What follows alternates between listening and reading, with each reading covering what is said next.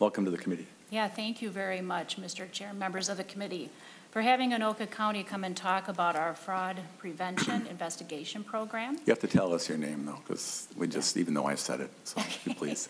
Yeah, so my name is Cindy Caesar, and I'm the Human Service Division Manager in Anoka County.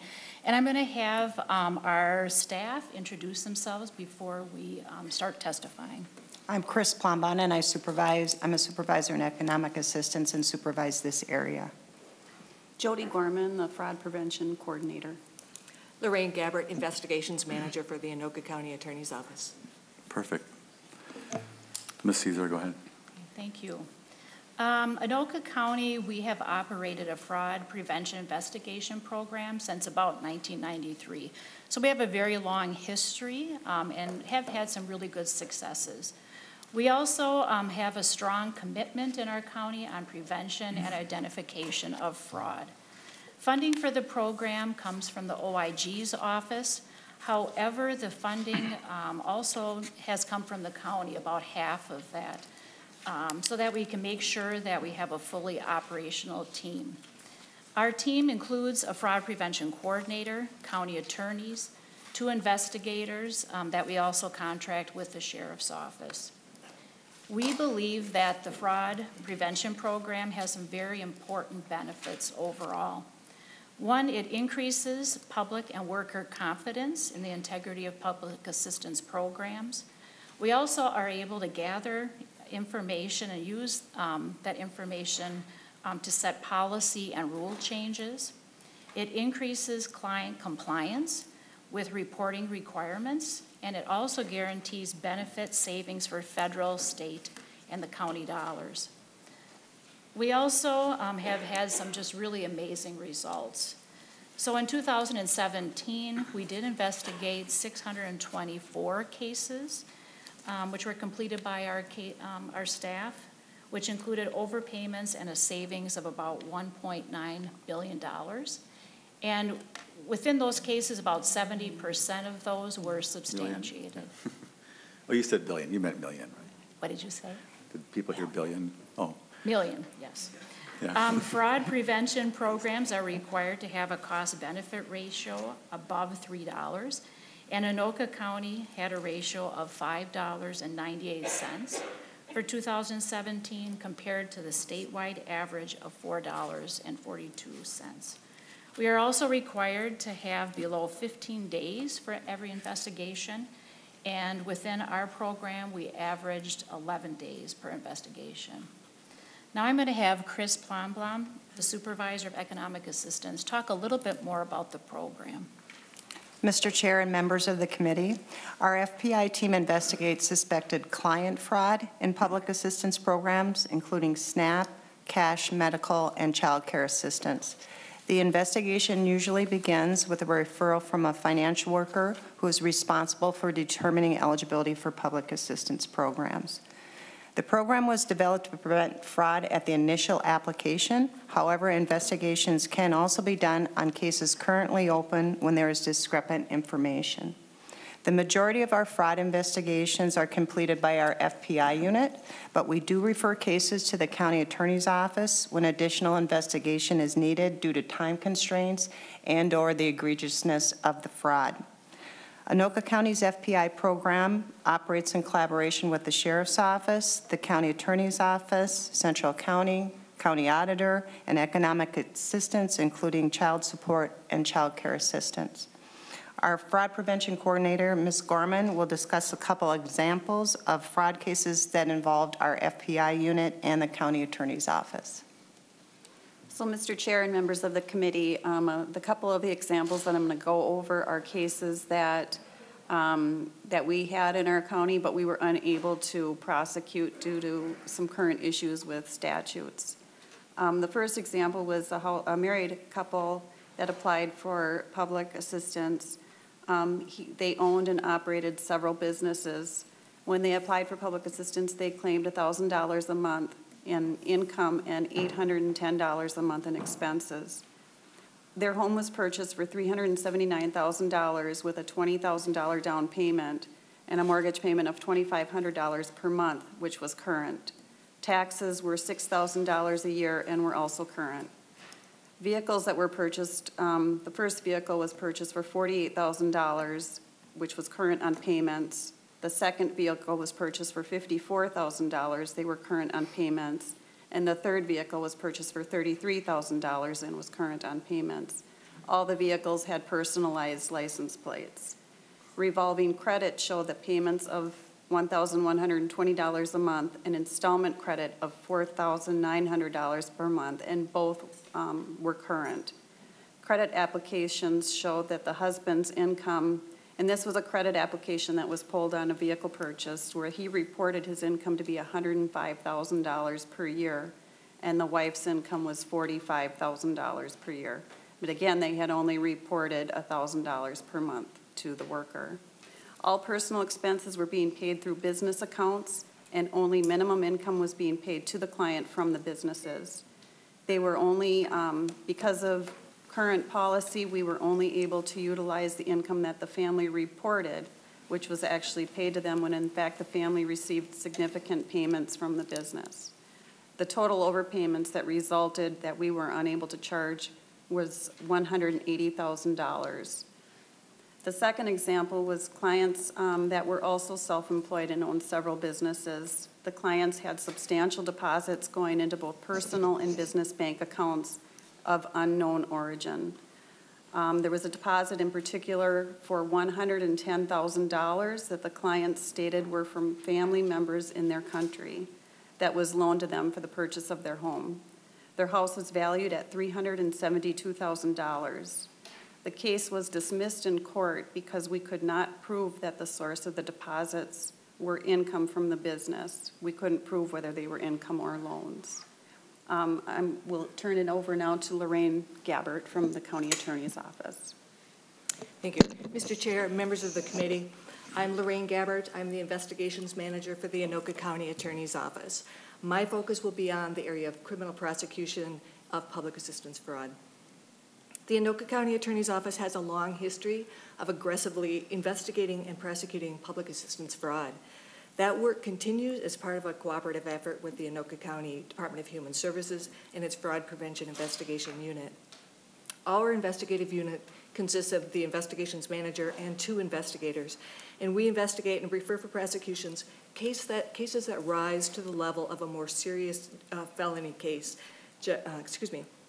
generally over $10,000 in public assistance benefits. These cases must be able to be proven beyond a reasonable doubt, and as is necessary in a criminal prosecution. Most cases are handled through the Human Services Administrative Disqualification Hearing process, and although our office accepts fewer cases for criminal prosecution than we have historically, the dollar amounts have increased decidedly in the past. One case from 2016, which resulted in a conviction, involved nearly $225,000 in overpayments. Another conviction from 2017 resulted in $102,000 in restitution. Ms. Gorman spoke about criminal prosecutions with overpayments of $180,000 and $63,000 that were ultimately dismissed. They were dismissed because the prosecutor could not, with current statutes, prove the household mainly cash income was not from an excluded source such as gifts or loans.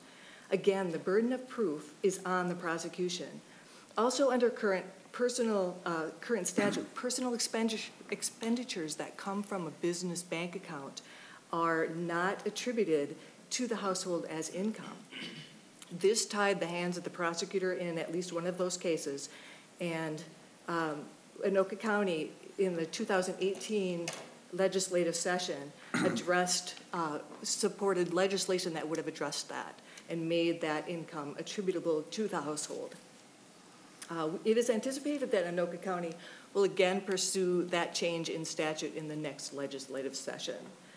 Other factors that hamper successful prosecution are public assistance application forms that are vague or non-specific.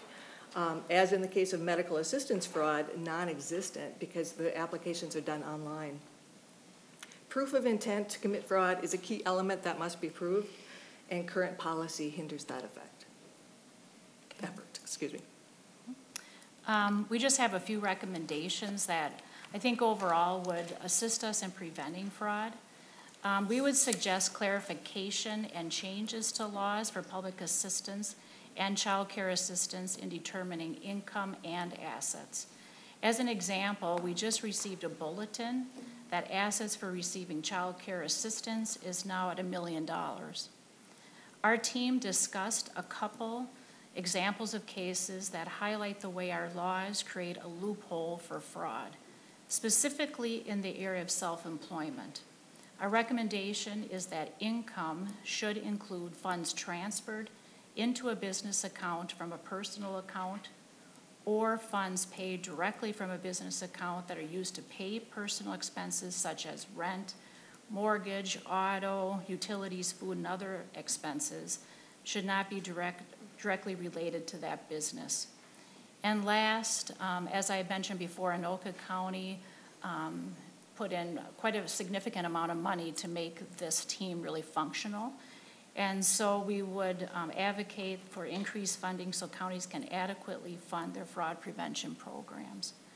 Again, I just want to thank you again for asking Anoka County to come and talk with you about our program today, and we are open for any questions that you may have. Go ahead, Senator Isaacson.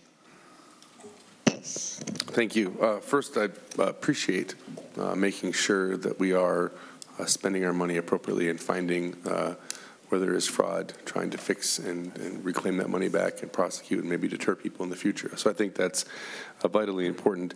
To give me a sense of context, I'd be interested in knowing,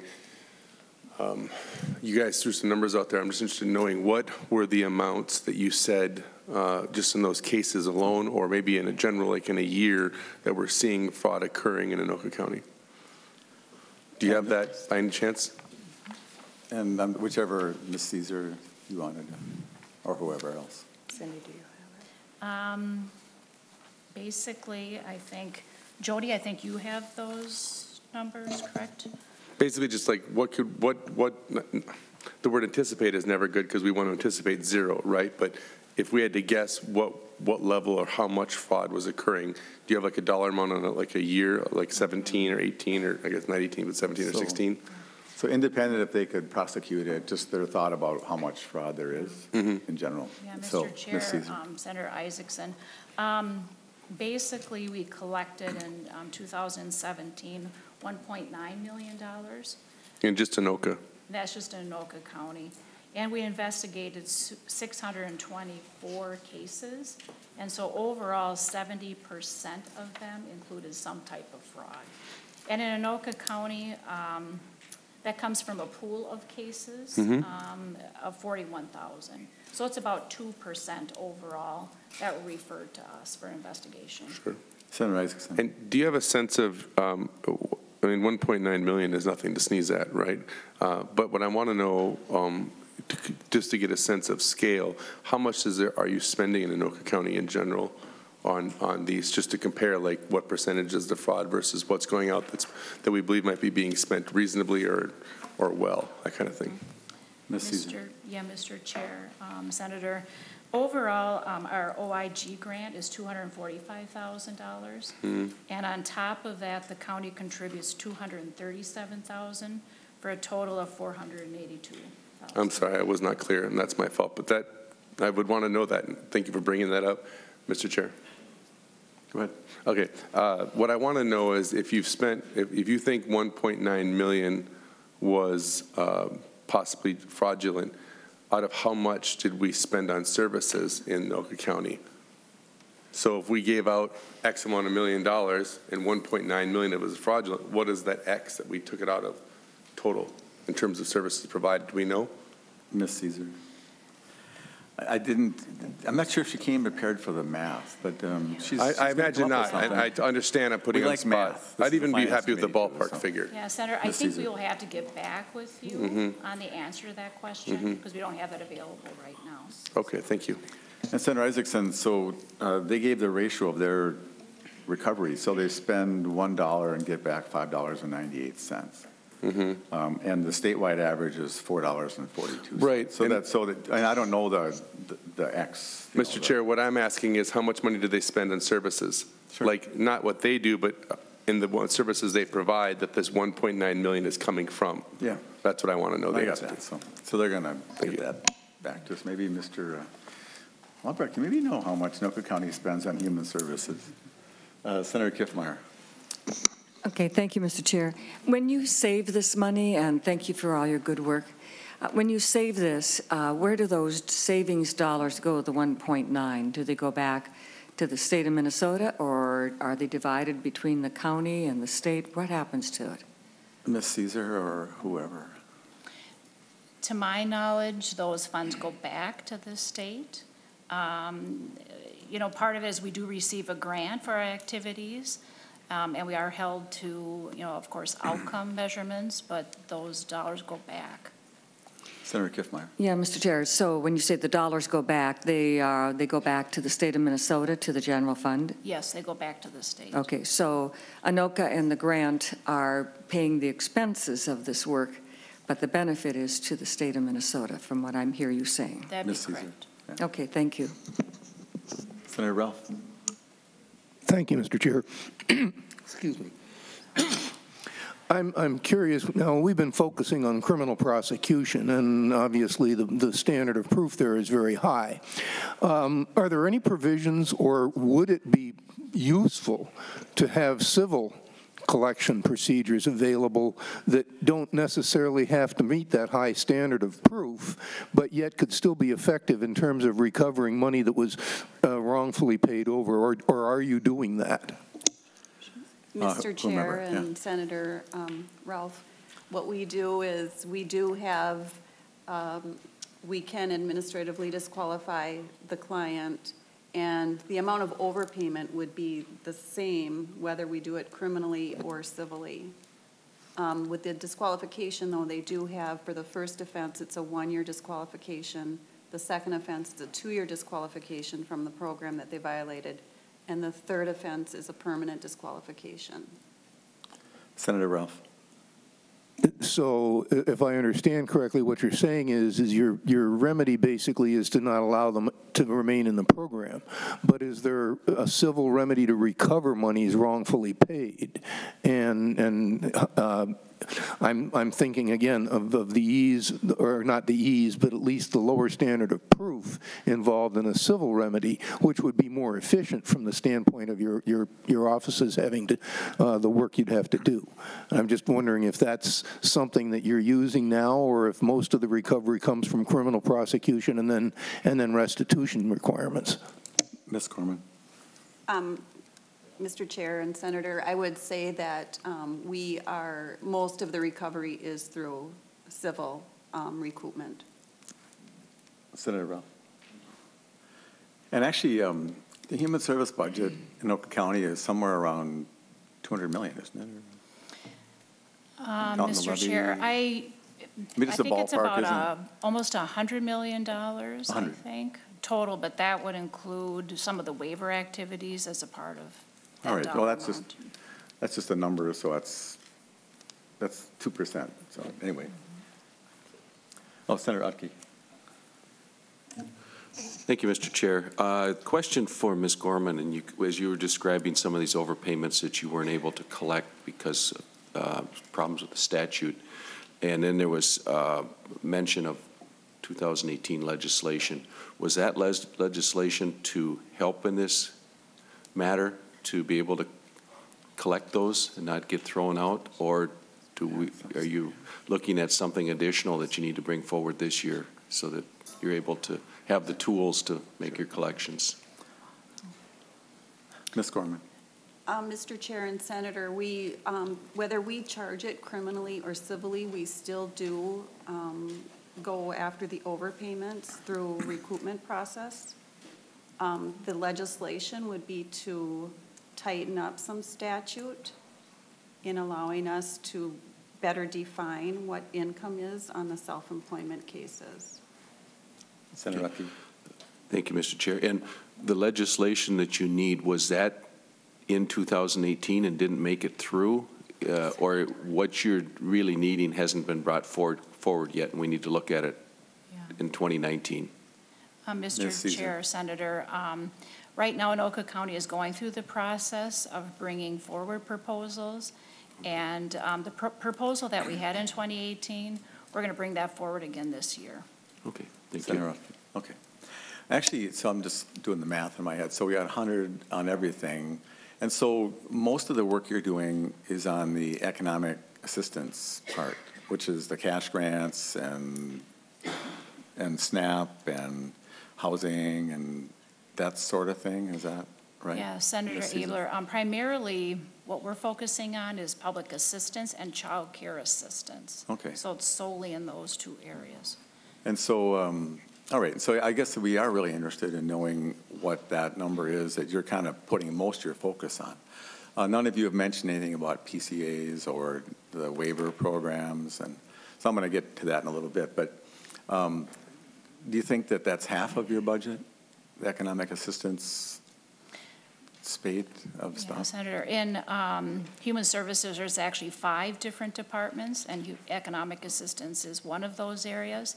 Child care assistance is housed within our social service department. Right.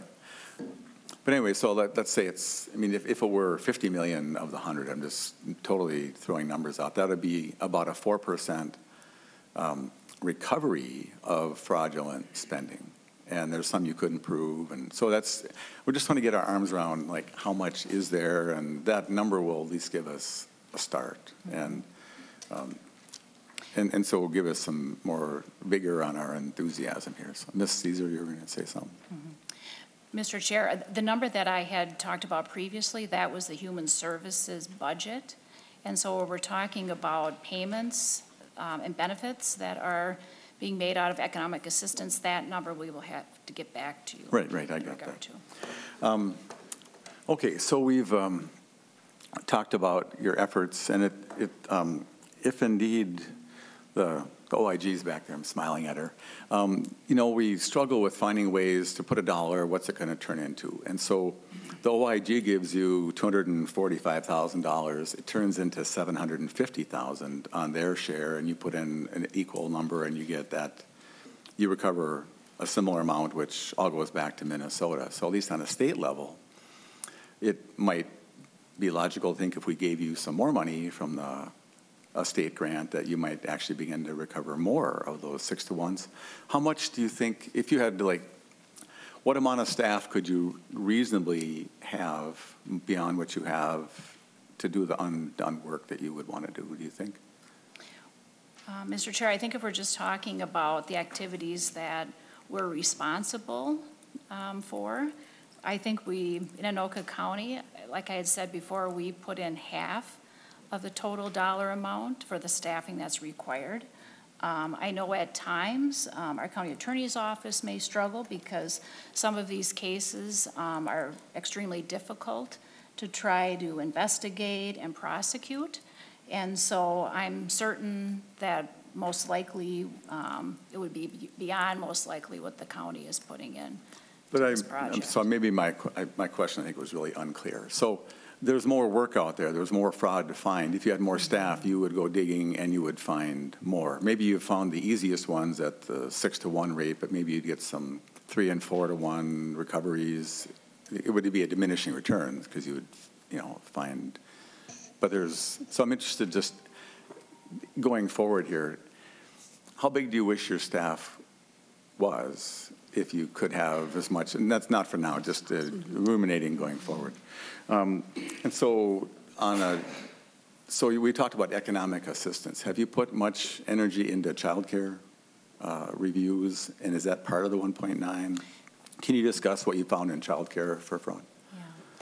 Yeah. Mr. Chair, child care assistance is also a part of this team's, work.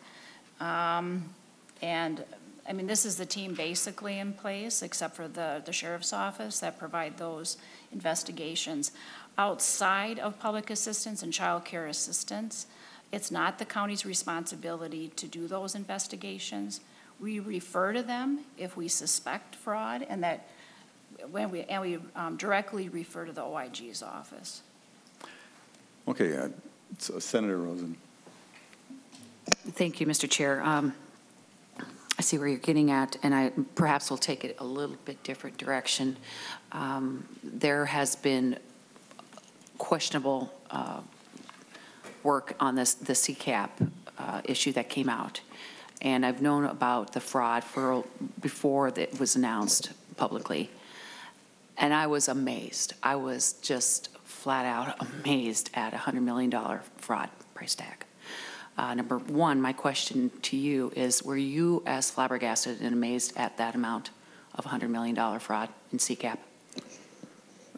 Ms. Caesar? Ms. Caesar? Gorman, I don't mean to put you on the spot, but, because talking with the counties prior to this investigation, there was obvious fraud that was going on, and a level of fear that this was going to be, there was going to be some news let, and fully knowing that there was some compromise in the program.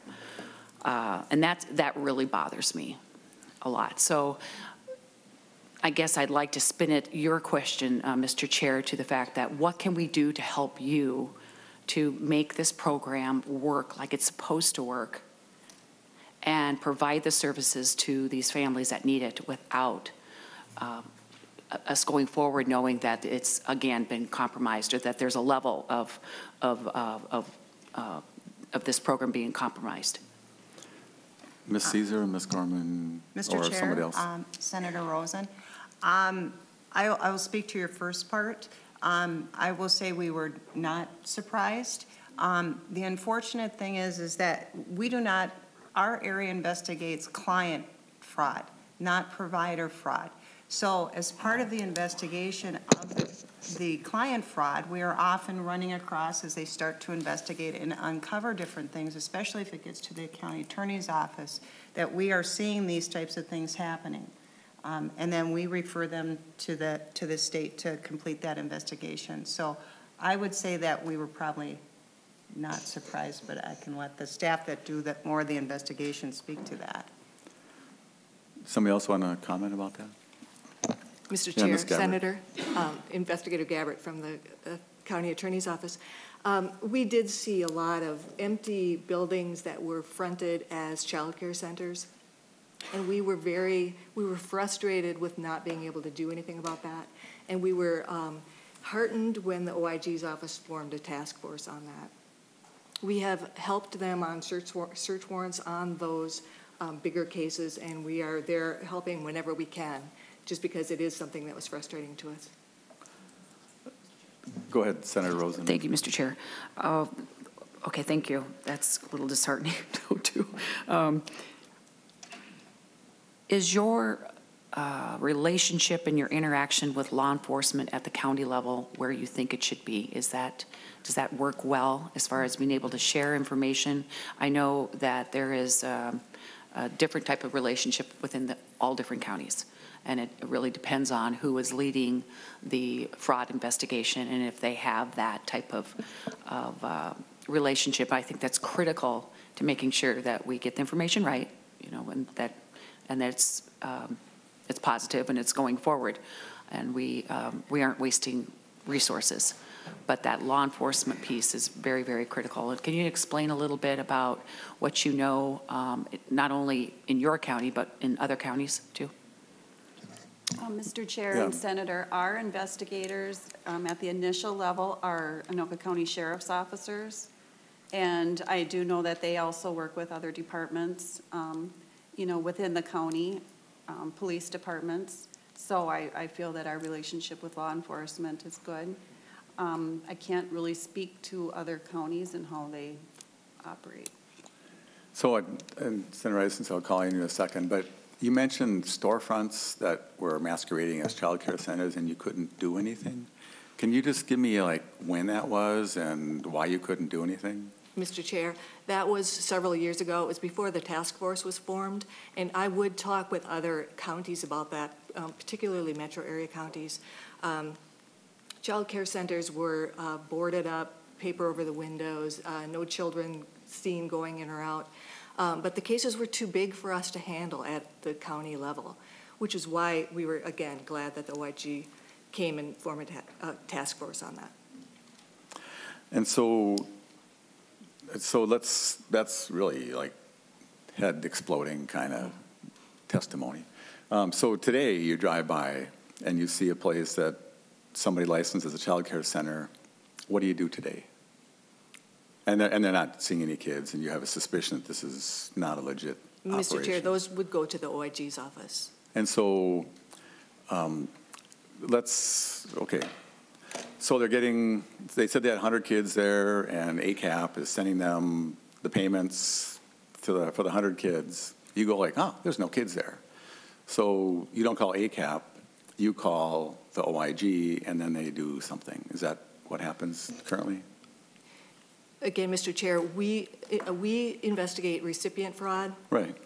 A lot of our recipients are also workers at those centers, so we would be looking at it as something with the recipient fraud. But yes, those would go not to ACAP, but to the OIG's office.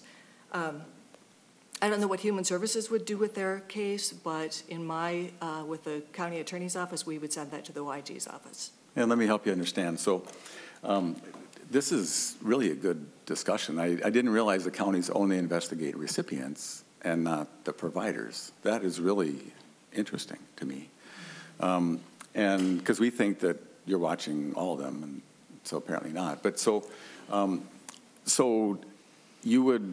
somebody there would call up OIG, hey, we got a bad looking thing up here in Coon Rapids or somewhere, and we think you should know. They're getting checks, but ACAP is the funder of them, so the ACAP would keep sending $100 times whatever to them for a period of time. But once you call OIG, you're kind of done. And then you go all looking for somebody else who's being a recipient who's doing something else wrong. Is that pretty much how it goes? Mr. Chair, that is about what we do right now. I don't know if Human Services would do something else, and maybe Ms. Gorman can speak to that. If you don't mind commenting, I would appreciate it. Mr. Chair, I would say that there are some instances where the OIG might involve our investigators again. I would say that's infrequent, though. All right. And then just one more second. And so in terms of, so we're kind of coming in for a landing here, but this is very productive and the kind of discussions we have to get our arms around this. And so you're investigating recipients, and most of the economic assistance, child care ones. Do you have any indication that there's fraud on the part of recipients of PCA or waiver services that you've noticed over your time? Ms. Gorman or whoever. Mr. Chair, there is a level of PCA fraud, and it's very similar to the child care assistance fraud. When we find it or suspect it, we do turn that over to the OIG's office. All right, even if it's a recipient level, if the recipient's lying about something? No, we would investigate. Oh, so if it's a provider level, you pass it on. If you think the recipient is somehow has overrepresented their need or something, or they're lying about something, you would investigate that. Mr. Chair, Yes. May I answer that, please? We had a case just recently, and it was one of our $200,000 cases, where the provider of the PCA services was not in the area doing the PCA work, and we investigated that, and we successfully prosecuted that case. All right. Senator Isaacson. Thank you. I was surprised to hear the question, were you astonished by the $100 million in fraud that was leaving MSP, when it is my understanding that none of that's actually been proven to be coming out of CCAP. And so I'm a little concerned with the phrasing of the question, as I would perhaps dispute or maybe talk about that. While I am definitely pleased that we're addressing and finding ways and having cases open to make sure that we're accounting for every dollar that's being spent, I would caution not to characterize that as a $100 million problem, as we're not actually sure where the $100 million came from, nor is there any direct linkage between the two. It's a claim someone made in a news article, but the facts don't bear that out. And so I want to be clear that we need to be careful when we're talking about this, because you're really casting wide aspersions onto some pretty good people trying to do good work. That being said, clearly, if we have people that are abusing the system, we have to be careful with that. And I appreciate the work you guys are doing to manage that, but I just have to get that comment. Thank you. Appreciate the comment. Other questions? Randomly, yeah, Senator Rosen. No, has no, a thank you. Question Thank or you. a comment. And thank you, Senator, for your comments. It was, I appreciate that feedback. It was on the $100 million CCAP fraud investigation. I was wondering, Mr. Chair, if we have had a overview from the OIG task force and what the results they have found so far, if they can say anything, because they have been, how long have they been working on this? Well, they're coming next, so you can ask them that. Oh, thank you. And Ms. Caesar, is there any way that you can, I really appreciate you being here and talking about this. Is there like a short list that you can give us of things that we can do to help assist you better and to provide the services that you need in the county, but to make sure that we pull this fraud in? Ms. Caesar. Mr. Chair, Senator Rosen, I really appreciate you asking that. I think that we can come up with a list. One of them is exactly what we had talked about relating to self-employment. I think that's a big one. And those investigations a lot of times are attached to big dollars and take a lot of time to kind of sort through those cases. And so I think that suggestion would most likely rise to the top, but there are probably some other suggestions that we could make. So thank you. Okay, well, I think this has been a very good discussion, and I think that the other counties should be proud to have proxies as good as Anoka County. And but as working with the counties, I'm pretty convinced that across the state they're all as dedicated as you, interested in serving and doing the right thing.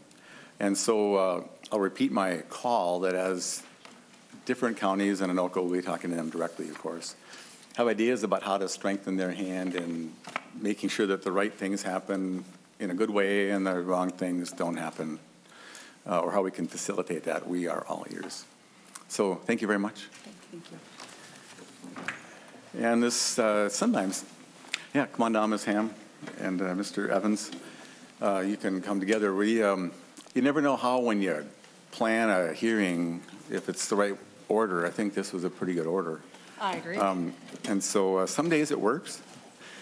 Anyway, so you have some prepared thoughts you've come to tell us, I suppose. We're going to, either way, we're stopping at 2:55. So that's, I think, a good amount of time. And I think this is a very productive discussion. And so, Ms. Ham, I guess I'll call on you first, or unless Mr. Evans wanted to go first. Okay. So welcome. Thank you, Mr. Chair. My name is Carolyn Ham. I am the Inspector General for DHS. And I want to thank you for having us here to talk about the important work that the OIG is doing in conjunction with the counties and various law enforcement agencies, including the BCA. Just to take us back for just a moment, I want to, when we think about in 2011, in line with Governor Dayton's commitment towards cultivating a more transparent state government that works for all Minnesotans, DHS revamped its fraud prevention and recovery efforts and organized them into a single office based on the federal Inspector General model, thus the OIG. This reorganization has allowed us to increase our focus on fraud prevention and recovery, streamline our external program integrity operations, and more effectively structure staff who investigate, audit, and evaluate others. Between 2012 and 2013, the OIG has recovered more than $100 million of state and federal dollars. And so that a bit goes to your question, Senator Kiffmeyer. Typically, with many of the benefits that we offer to Minnesotans, there is often a federal share. And so anytime there's a federal share, if we recover money, then we're going to also pay back the federal share. So I really am here to answer more of your questions than to give a formal presentation, but as you know, we have recently increased our staff in both our SERS area, which is our Medicaid fraud area, as well as the CCAP provider fraud. So our CCAP unit is currently at 8 investigators, 1 supervisor, 1 data analyst, and 1 attorney to assist with administrative cases. Plus, we have the 2 BCA agents that are directly officed with us and work very closely with us. And so I wanted to just start with when the transition goes from OIG to BCA leading it. So our investigators will be looking at tips, looking at data, determining if they think they have a case. At a point where they feel that we may have enough to warrant opening a criminal case, it is at that point that the BCA would take over. So I'll let Superintendent Evans talk just a little bit about that process. Maybe before we get to that, I'm interested and eager about that, but just to finish up with the last discussion we had. So some of my Crack County staff driving past a storefront and discovered the child care center that got licensed last year now has paper on the front and no children seem to be coming and going. And they just noticed this. And so they're getting payments for some number of kids a week from my county child care group, ACAP. The money's flowing and they give you a call and they say, hey, look what we found. Can you tell me what happens next and the timeline? Generally, yes, I can tell you generally. So our tips come in, we prioritize them depending on amounts of money. We do tend to focus on the providers who are getting the most money, which I don't think is unusual. But once we decide to investigate, we will. I'm not going to tell you how we determine if there's potential fraud because, again, I don't want to give away any secrets. But we would look at it. And if we come to a conclusion, yes, we think there is fraud, we have two options. And again, I'm going to throw it over to Superintendent Evans in just a moment. But we can either notify the counties that we think there is fraud and ask them to discontinue all payments. And we can do that. But we don't always do that because of the criminal investigation that may be going on. And so I would like Superintendent Evans to explain why we might not cut the money off right at the moment where we feel like we have enough evidence in a civil case. Mr. Evans, welcome to the committee. And so appreciate you coming, and if you have some prepared thoughts, and you've heard the discussion, and so we're interested. This is not the Judiciary Committee, so we don't hear a lot from you all, so a lot of this is news to us. But welcome to the committee. Thank you. Thank you, Mr. Chair and members of the committee. My name is Drew Evans. I'm the superintendent at the Bureau of Criminal Apprehension. And I think as the chair opened the hearing, all fraud is bad. And so we do have a number of programs that we work on at the Bureau of Criminal Apprehension in terms of fraud investigations in a variety of contexts. And this is one of those areas that we have a partnership with the Department of Human Services that we entered into because I think we all agree that any of our citizens in this state being defrauded of either their taxpayer dollars or them being defrauded individually is something that we should all look into. And so DHS originally approached us as a state criminal investigative agency when they formed the OIG, and they were looking at ways to provide greater investigation and prosecution of people that are defrauding our system. And so we've been doing that with them now for a number of years. And really what our agents are doing, there's two agents as was noted, and they are directly embedded with the OIG. That's where they're housed, and they work very closely with the unit that's examining the payments, the tips that are coming in. And when they see a case that may be able to be proven beyond a reasonable doubt, I know it was brought up the standard before, and that is the standard that we need to look at for ours, that we begin that investigation. And we may or may not know that on the front end of these cases. What I will tell you is that with these provider fraud cases, they are fairly time intensive. And I think I'll get to the question that was kind of asked, what happens in these investigations? There really is a process that we're needing to go through to show beyond a reasonable doubt that those overpayments did in fact occur and that they were defrauding the Department of Human Services, state of Minnesota in that process. And so we do that through a variety of investigative techniques that we would employ in any fraud or criminal investigation that we may conduct. But because of that, we need to show all those individual overages in that process. And so it does take us a significant amount of time to do that.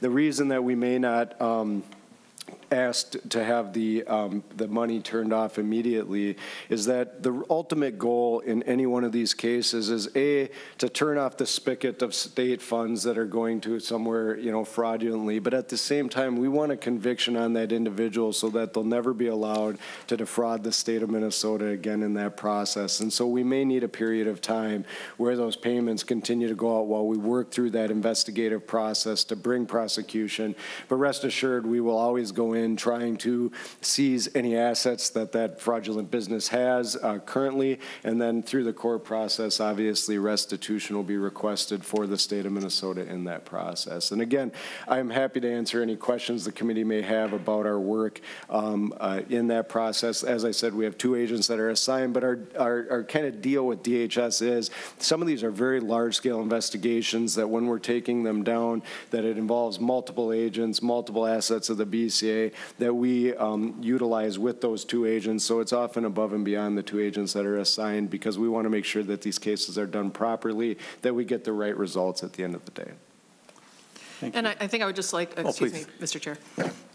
I would just like to add that in addition to working very closely with the BCA, we are always working with our federal partners as well. So anytime we open a child care assistance fraud case, we work with DHHS OIG, and they open a case at the same time. And so we work very closely with them. We work with Homeland Security, the IRS, the FBI. So we are always working along with the BCA with all of these agencies to see if we can get the broadest investigation and the broadest relief that we can. Questions from members? Really? Senator Isaacson? Well, then I'll talk to you. Oh, yeah, Senator Kiffmeyer. Yeah, thank you, I have lots of questions, so go ahead. Give people a first chance at it here. Senator Kiffmeyer. Thank you.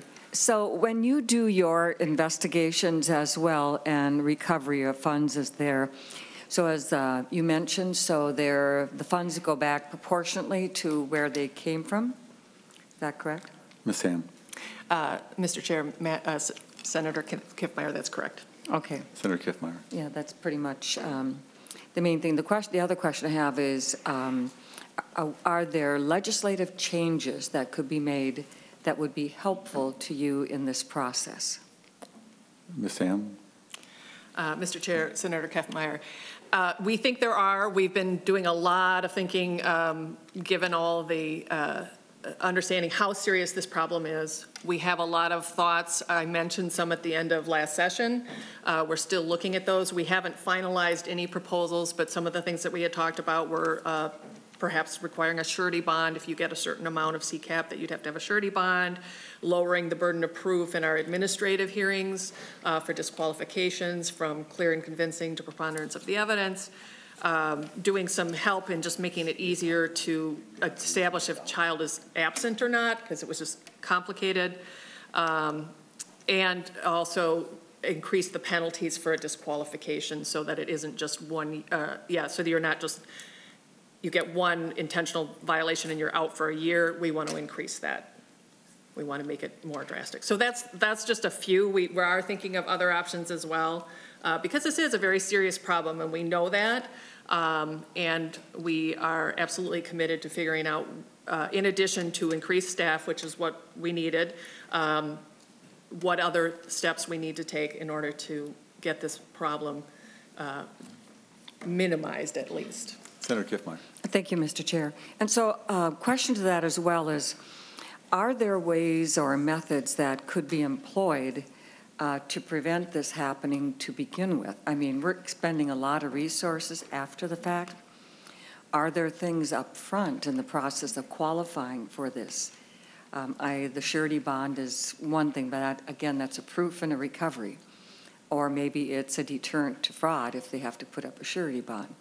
So, but are there some things that could be done to make sure that those who truly want to do this good work are able to do so, those who wish to only use it as an excuse for fraud and theft, how to distinguish, and can you do that up front in the process of qualifying? Ms. Ham. Mr. Chair, Senator Kiffmeyer, I think that the surety bond has more than just the effect of being able to recover. I think that is a barrier that you would have to be able to show that you're financially viable, et cetera, to the surety bond company. So I do see it as a screen as well as after the fact. We are open to other ideas in terms of the qualifications, but of course we wouldn't license somebody that didn't appear to be licensed and ready, didn't appear to be competent and ready to run a child care center. we wouldn't even issue the license, so they wouldn't be able to get CCAP. So obviously, they're doing enough to meet that standard, and so that is the difficult issue is, well, how do you determine that? Well, it's good, Mr. Chair. Kiffmeyer. It's good, Mr. Chair, to kind of understand how that surety bond works, because then the bond company does some of this upfront work that we're talking about. And so I appreciate that explanation. That's very helpful. And just to tip our hand, that there seems like there's some merit in that surety bond thing, and so I'm sure some people in the audience disagree with that, so this is a good time to engage in sideways discussions with me and others about how that may be a good or a bad thing. Senator Rosen? Thank you, Mr. Chair. And I just can't help but wonder how we got to this point. Where did we get where the qualifications started to slip or broaden to the point where there was this ability to abuse this program? And whether the allegations of $100 million are correct or not, still, there's a lot you could do with $100 million for people that truly deserve to have the assistance. And I know it's maybe an exercise and that's not necessary, but I am surprised how we have gotten to this point and what we need to do to tighten this up for the betterment of everybody. Nobody wants to see fraud. So it's just a little of my rant and rave, and I'm frustrated because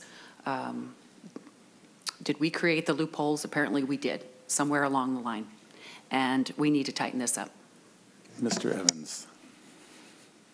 You want to comment on that? You looked like you were interested. Oh, you're like just hoping it stops pretty soon. Okay. Ms. Ham, did you want to comment at all about that, or is that's kind of rhetorical, I guess? I agree. Senator Ralph. Thank you, Mr. Chair. I want to express a concern here that we have a daycare shortage crisis in Minnesota. And while I'm very concerned that we track down the bad actors, and I applaud the steps that are being taken and hope that we can continue to provide additional tools, especially at the county level. The dual licensure examination system, to me, seems to be something that we should be looking at to try and help facilitate people coming into the system and also to help them improve their own operations as we go forward. And I've discussed with several county administrators and their human services administrators about ways we can look at this and try and both bring some uniformity, but also try and deal with this dichotomy where the counties deal with the home-based and smaller operations, and then the state deals with the larger operations. But I go back to my concern, and that is that we don't want to throw the baby out with the bathwater, pardon the pun. But we do have to, I think, look carefully at the way we approach licensure and examination.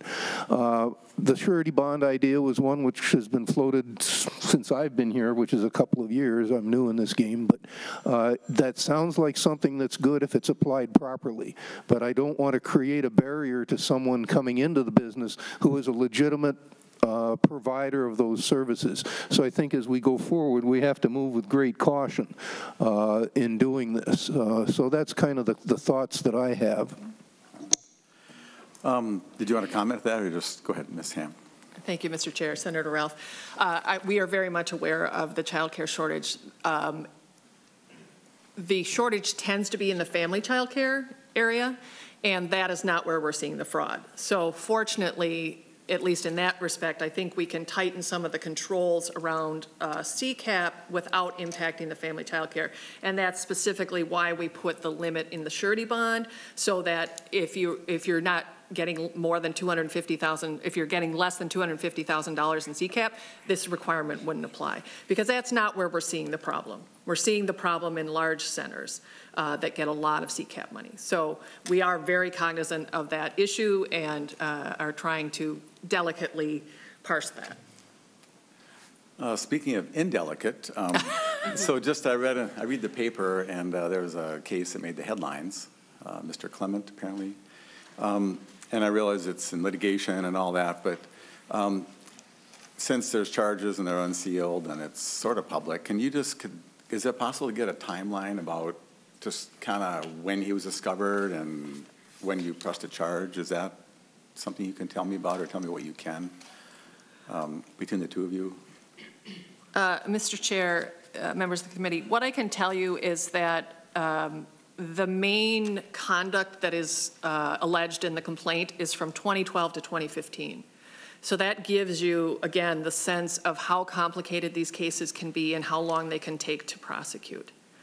And I can tell you just, again, with regard to this question of when do we stop the payments, so when we are looking at Medicaid fraud, that is our SIRS unit that's going to be investigating that. And we are required by law, by federal law, to stop any payments once we have a credible allegation of fraud, except if the law enforcement, if there's a criminal investigation ongoing and the law enforcement agency requests that we not do that. So it's exactly like with the CCAP situation. And again, there can be good reasons to do that. Once we get the word from the the law enforcement, and in that case it would be the Attorney General's office. That's the structure of how it works. Once the Attorney General's office tells us that it's okay to stop the payment, we stop it. We stop it immediately. If they tell us they're not going to prosecute it, we stop it immediately and we pursue administrative remedies if that's appropriate. So that's about all I can tell you in this specific case, is that, you know, it was many, many years ago, which of course just speaks to the difficulty of how long these cases can take, especially because they're just very document intensive. And Mr. Evans, you're not leaning forward at all to answer this question. I noticed that. So maybe that's your, like, do you want to offer any thought about it, or? Mr. Chair, for the committee, I can't talk to it. We didn't investigate that particular case. So. Hey, I'll call it plausible deniability. Anyway, but I'm really interested, beyond the scope of today's hearing, is how did this guy get away with it for so long, and who knew about it that maybe said something? Where did it go off the rails from being reported? You know, it's a 3-year-old thing at the end, and you've been investigating it for whatever period of time that you can't tell me. But I'm looking after, as Mr. Noble said, how do we handle the day-to-day? Because I am persuaded if there's 1% fraud in DHS, that's $150 million. If it's 10, it's $1.5 billion. And that is real money. And here we have $1.9 million recovery on a book of business between $20 and $50 million, maybe up to 10% in the economic side. No, for the Anoka County part. If they're $50 million, it'd be 4% of his 20. It'd be. No, I said between 20 and 50. Originally, I thought you said between 100 and 200 million. $1 billion and $9 billion. No, I'm just trying to. But when you look at the eligibility issues, it's 7%'s a great day. You know, 17. What number is it? So I'm just interested. You can't go back and change things, but on behalf of the people needing it, that's and we'll just. And if, Ms. Ham, as you ruminate on the case and genericize it to the point that you can help us empower Dakota County to find that guy sooner, or my county, or whatever counties. And I just have one more thought I want to float, and if people have questions, they'll still do it. I think we're kind of coming in for a landing here. So the thought about Anoka County, or the counties looking after the recipients, you looking after their providers, is an interesting division of labor, and I'm not sure if it's the correct one, but it's an interesting place you're at. And you sanction providers. And so in the article, if some innocent people get caught up in a scam where they don't know that they shouldn't take $200 a month for not taking their kid to the child care. Let's pretend they just couldn't know that. If you do a 2-strike thing, like the first time you go like, by the way, this is a really bad thing. You do it again, we're going to kick you out of the program for 5 years or something. It seems like that would dry up the population of people willing to participate in some of these fraudulent ideas. And so I'm not going to ask you to answer that question now, but would people think about that? And so we are happy to share services of people who need them and who are doing the right thing. We are, at least for my district and my county, we're not interested in giving things to people who are doing the wrong thing. And so that's just a thought, and float it here only as a thought, and people can write me emails and say it's a great idea or you're a horrible person. But if we don't get our arms around some of the pipeline of people willing to engage in a fraudulent thing, never mind the provider, then that's an issue too. So do you want to react, or you just want to Yes, Mr. lean Chair, back I do. like Mr. Evans? And So one thing I would like to point out that is different than when this conduct occurred, where what you had was a person who had already been convicted of Medicaid fraud, so had been, I think, even gone to jail, and then was, of course, excluded from operating in Medicaid, but then was able to open up several different PCA agencies under other people's names, because, of course, that's what you do. But what I can tell you is that since that time, we have tightened up at least that initial enrollment looking at providers. So we have identified who are high-risk providers. PCA agencies are one, DME companies are another, transportation companies are another. If they want to come into the Medicaid program, so they're new, they want to come in, we have a lot more requirements than we did back at that time. They have to have a fingerprint-based background study, not only the owner, all the managers, and of course anyone that's directly providing care. We check all their information against the Secretary of State's office to make sure that if they say they're the owner, does it say that they're the owner in the Secretary of State's office? We check all of the exclusion lists, whether they're the state, the federal. There's a terminated provider list that CMS runs. We put that together. They have to take training to make sure that they understand what all their requirements are. We've added a lot of attestations, which the reason that's important is so when they sign up, they have to say, yes, I understand this, I understand this, I understand this, and that can be helpful in the prosecution when they come back and want to say, oh, I had no idea I had to do this. That goes to the intent. So we do that. PCA agencies, we require a surety bond. So that is one thing that we've added. The other thing, and this is within my area, is we now have our provider screening unit. And so they specifically go out and visit all new high-risk providers. So they actually physically go out to the location. They check to make sure that everything they've said on their application is correct. If there's somebody there that's telling them, you know, oh, pretending appears to be the manager, but they're not the person they're not the manager on the application, then we're going to fail them on that visit. And so I can tell you that in 2017, we made 562 visits. We failed 101 providers out of that. That doesn't necessarily mean they ultimately failed, but at least initially. And we referred 61 cases to our provider investigations unit. So this is something that is new that I think helps. Obviously, people can be extremely clever and hide their participation, but we're putting in the steps that we think we can take that will help to catch some of this, and I think that we have. If you look at that complaint, you can see that a couple of the agencies in 2015, when they tried to enter in, we went out, we asked them for access, they wouldn't give it to us, we were able to cut them off right then. So I do think things have improved a little since that time. I'm not saying we're there, but I think, you know, we've definitely put some steps in place that help that.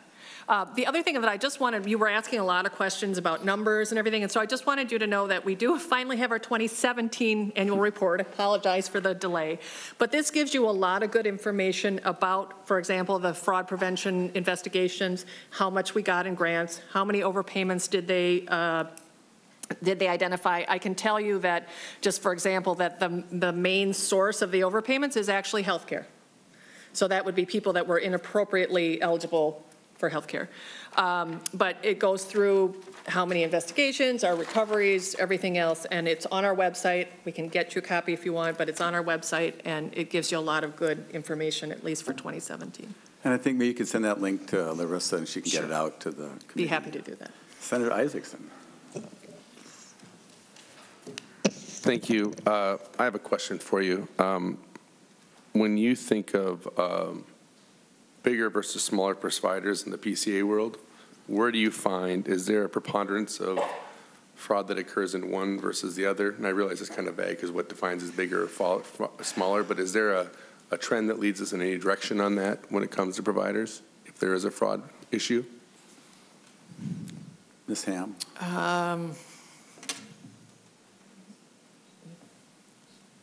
I don't think, excuse me, Senator Isaacson, Senator You can come down Abler. and talk. I'm not certain that I know if there's I mean, certainly there's the small, somebody says they're working and they're actually working at a Walmart. But we tend to try to focus more on ones where we think it's throughout the agency. Senator Isaacs. By the nature of what you're doing, it ends up that you'd be focusing on larger ones just because that's where the most get is, so to speak, right? Is that fair? Oh, go ahead. Thank you, Mr. Chair. Senator Isaacson, that's right. All right, thank you. I wish that it would work like this in my real life when people they try. Hold on. Senator Rosen. Thank you, Mr. Chair. Inspector General, you mentioned that you put 8 new staff onto the CCAP issue and working with 2 BCA agents. I didn't catch the time frame on that. When did all this expansion come about? Was it just this year, or have you been working on that? Those numbers. Thank you, Mr. Chair, Senator Rosen. So first of all, that actually is our total. That's not how many new we added.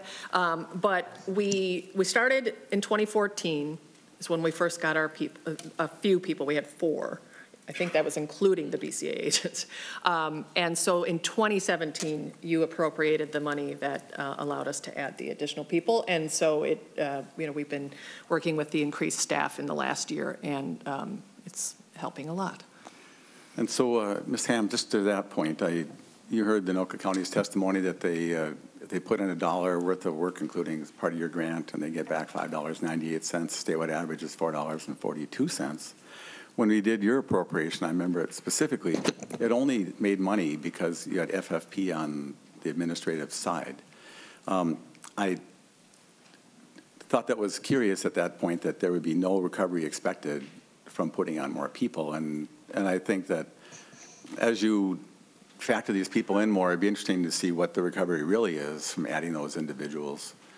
And further, as we go forward, if we would increase the size of the grants to the counties, it seems like at least $2, it should be 2 to 1 at the worst, it seems like, if they match it. But so, do you have any thoughts about that? Thank you, Mr. Chair. So you have sort of 2 different issues there. One is the FPI, and we absolutely agree it's a very much of a very good investment of our state dollars. What I want to just clarify is that it's typically those ratios have to do with not only overpayments but also savings. So it's Anoka County does a fabulous job, but I will say that overall, the total overpayments we identified last year with the FPI was only $7.8 million, and we spent $35. So it's not directly money coming back. It can be the fact that now that person is no longer on medical assistance, CCAP, et cetera, and so we count those savings to come to the 3 to 1, 4 to 1 ratios. But it's absolutely, we think it's a very good investment, and we are looking at, where do what additionally do counties need? Are there more, could they use more resources? And then with regard to the CCAP, the difficulty with the recoveries on that side is that the money, yes, we have recovered some money, and I can tell you the numbers that we have on our civil cases. So these would be the ones where we say it's an overpayment, but we don't charge the BCA, or no one charges them. We've recovered $252,000. In the restitution, so that would be in the criminal cases, we've recovered $171,000. You can see that that's not very much compared to the amount of money that we know has gone out the door inappropriately. And that largely is because the money is gone long before we get to it. So I think it's hard for us to say that we know that there's a waiting list, and so if we get, if we stop one provider from providing child care, it's likely that those dollars will be spent by some other child care. And so that, I think, is traditionally why we haven't shown savings when we add the additional people to the CCAP fraud area. Thank you. Senator Isaacson. I just want to make sure I heard that correctly. Did you just say that because you add the money that you're no longer giving to the person that was defrauding the system, that goes into the way you calculate the return on the investment? Did I hear that correctly? Ms. Sam. Senator Abler, Senator Isaacson. I was talking specifically about the FPI, which is the county program. Yep. And what I was saying is that it includes overpayments, so actual money coming in, but it also includes savings. So people, if we had somebody that was on getting 4 different kinds of assistance and they've been disqualified, then we count that as a savings. And that's how we get to the revenue of spending $1 saving 4 or 3. So how long do you count that savings hypothetically? Like, do you save for the end of the month, end of the year? How do you come to that conclusion? Ms. Ham. Senator Abler, Senator Isaacson, that is a really good question, and it's one that we are quite conservative. I believe we take 3 months. Some other places might take 6 months, some might take as much as a year. But I believe we take 3 months. Senator Isaacson. And if you don't include that, what does it look like? Ms. Ham. Well, I think according to our numbers from 2017, we spent $35 million. And we identified overpayments of $7.4 million. All right. So it would have cost money if you don't include that. Don't take, Mr. Chair. Don't take my comments to mean that I don't think you're spending your money wisely, but I think that those are 2 vastly different representations of the same pieces of information that have a much different effect if people hear it, right?